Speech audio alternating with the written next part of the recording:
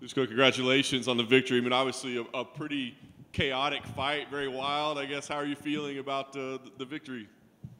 Very tired. Just kidding. But yeah, it was a pretty hard fight.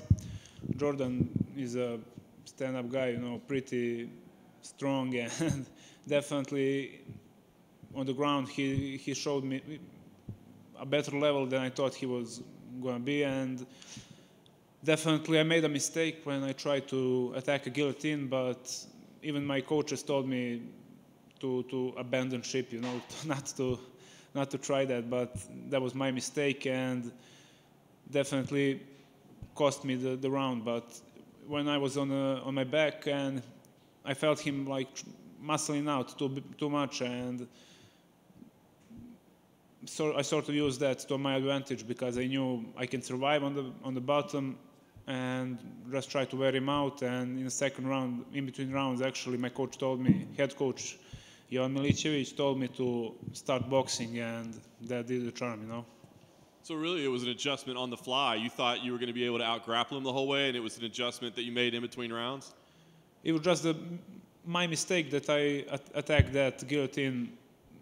From the beginning, our plan was to box him, you know, because we felt that I will have the upper hand there, you know.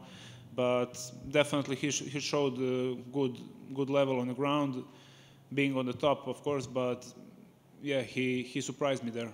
Yeah.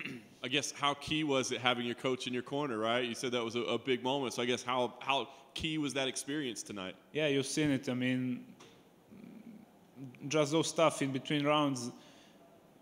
I know you could come and tell me the best advice ever, but I just don't have that relationship of trust in between us, you know. And I wouldn't listen. But if he told me to hop, I would hop. I wouldn't ask why, you know. So when he said box, I boxed, and it gave me the victory. So yeah, it feels pretty good to have the whole team together and to come here, get this victory, and hopefully maybe get the bonus, you know. We're definitely looking forward to that.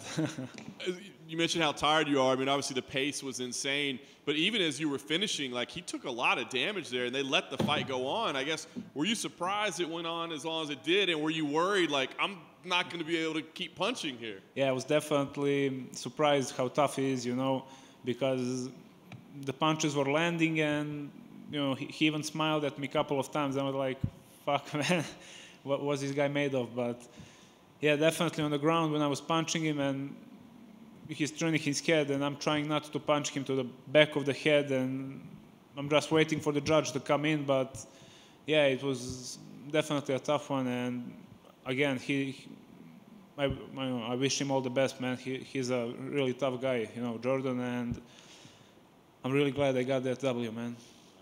Last thing for me, certainly an impressive result. I guess, what's the plan here? I imagine you probably want a little time off to heal up, maybe. Are you already thinking about when you want to fight again, or is it like, just leave me alone for a while?